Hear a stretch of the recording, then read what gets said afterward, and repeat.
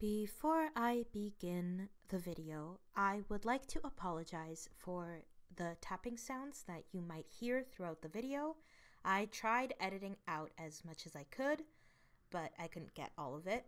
I have ADHD, and since I'm sitting for long periods of time when I record my audio, I tend to fidget. I can't really help it.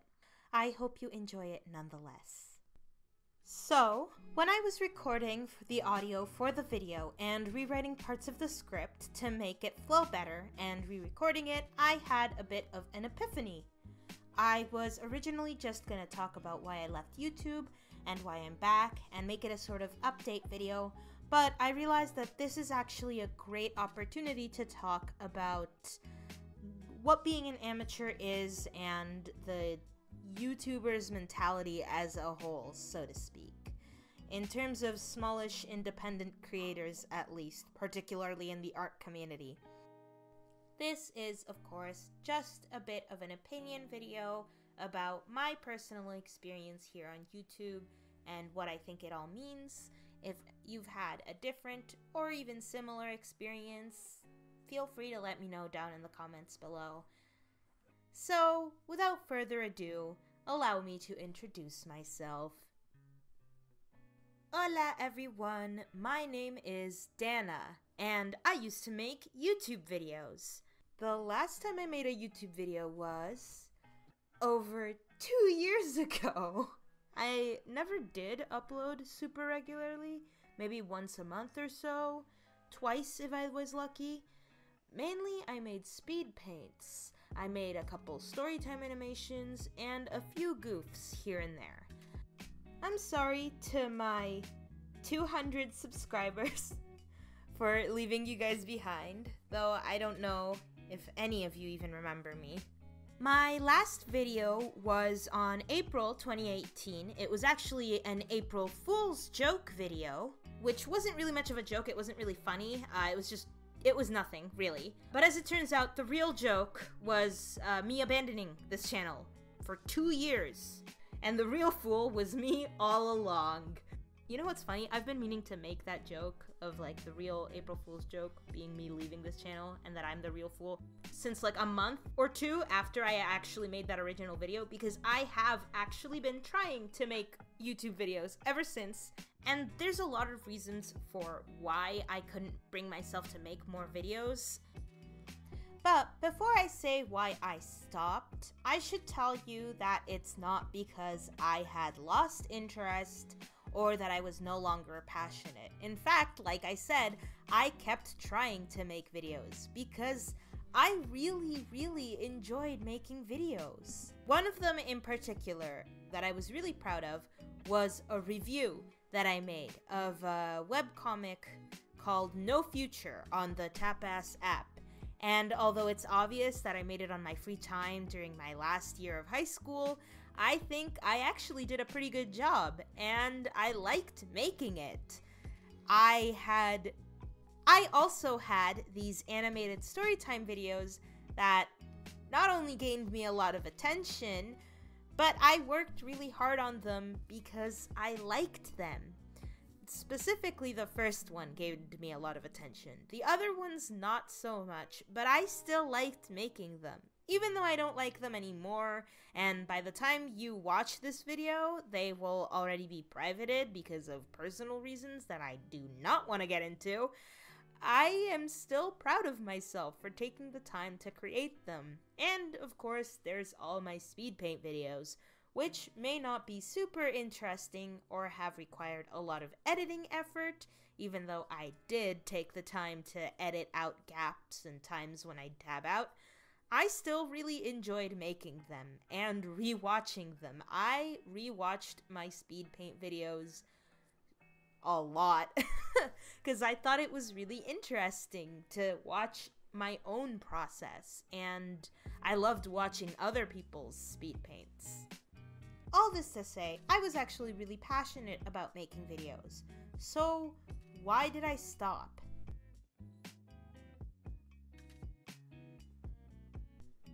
Well, the reason why I stopped making videos was because I was insecure. and I began to put too much pressure on myself. And I think it's because there was a point where the storytime animation community was receiving a lot of criticism from the commentary community and from a lot of senior animators who viewed storytime animation as lazy and not valid. And this was reflected in their audience as well. Of course, it's not their fault that I felt this way, those were just their opinions. But I did end up taking a lot of those criticisms pretty personally. Now, I could go into depth about how I both agree and disagree with a lot of the arguments made back then by the commentary channels towards the animation community in 2018 and 2019, though I mainly disagree, but that's not the point of this video. If you'd like to see that, I do recommend checking out Quinn Curio's video, Everything Wrong with the Animation Community Critics. It's a long one, but it's very good, and it echoes many of my sentiments. Anyways, most of those storytime animators have YouTube as their job. Therefore, it was ridiculous for me to compare myself to them. I was an amateur, and I was upset about it, despite the fact that there's nothing wrong with being an amateur. Not to mention, and maybe this is an unpopular opinion, but some of these commentary YouTubers were just downright awful, picking on mostly inexperienced and sometimes pretty young creators on YouTube.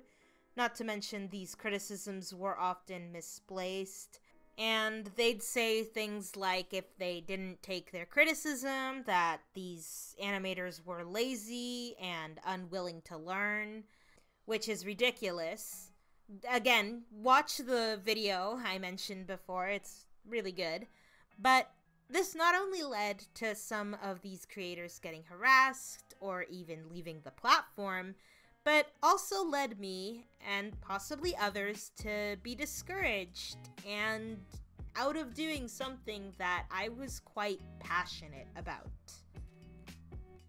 As a result, I ended up scrapping every storytime animation video that I tried to make.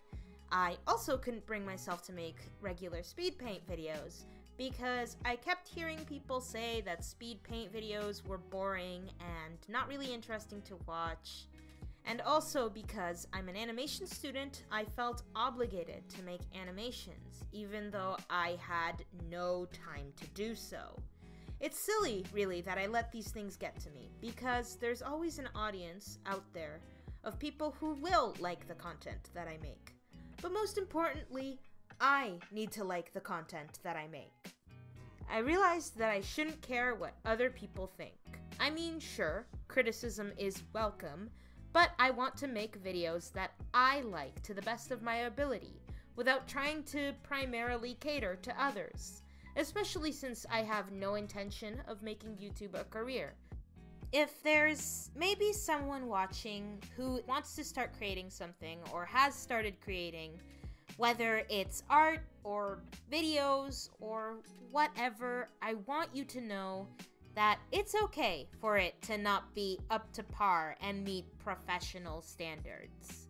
It's okay to be an amateur. The word amateur comes from the word ama, which means love in Latin.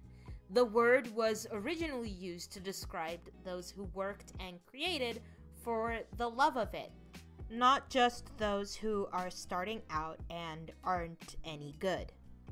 I was told that by my high school drama teacher, actually, and it really comforted me in a way. I'm proud to say that I am an amateur, and I'm back to make more videos for myself and others who are willing to accept that. I'm especially determined now because everything kind of went horribly during the editing of my speed paint footage that I'm showing. Once I finished recording my footage, I went to import it into Premiere Pro, and while I was editing it, I noticed that it was really smudged and blurred.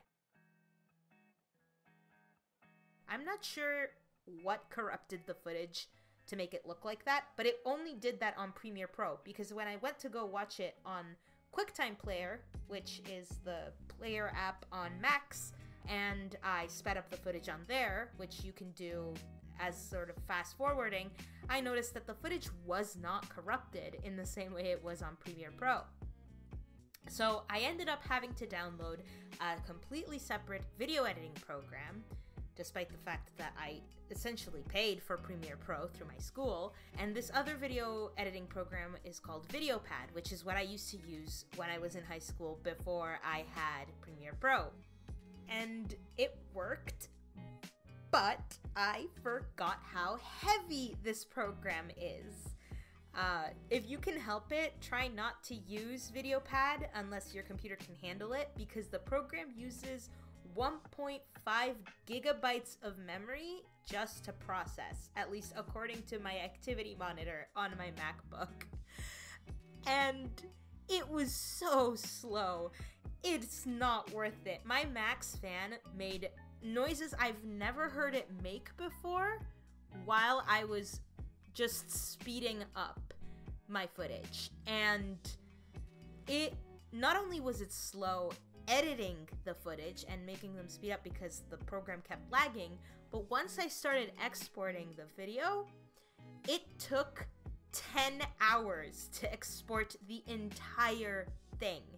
My point is, I worked far too hard and way too long for me to just not make this video and give up on it. And I almost did. After I finished recording all of this the first time, I almost didn't make this video. But no, I am determined. I want to make this, and I want to continue making other videos. As well, since I'm not in school right now because I have to retake a course that's only available in January, and I'm unemployed, I'm at home doing nothing, and I'm bored, and I need to do something with my time. Speaking of, I also have my commissions open, so if you want to commission me for an art piece like the one you're seeing me make right now, check out the description for more information. And if you're one of the 250 subscribers apparently that subscribed like 2 years ago and forgot about this channel until I showed up in your subscription box, and you're not actually interested in what I have to offer, then sorry. Bye-bye. Have a good one. By the way, the two characters that you got to watch me drawing here are Gon and Killua from Hunter x Hunter, otherwise known as Hunter x Hunter. I really love this anime. It's among my favorites, and I heavily recommend it if you haven't watched it already. It does contain some themes and topics that can be disturbing for some viewers, so please make sure that you research properly beforehand if you think that that might be a problem. But otherwise, it's fantastic and I recommend it. And I'm actually really proud of this piece of fan art that I've made, so I hope you enjoy that as well. All that being said, thank you so much for watching. Over and out, my dudes. I missed saying that.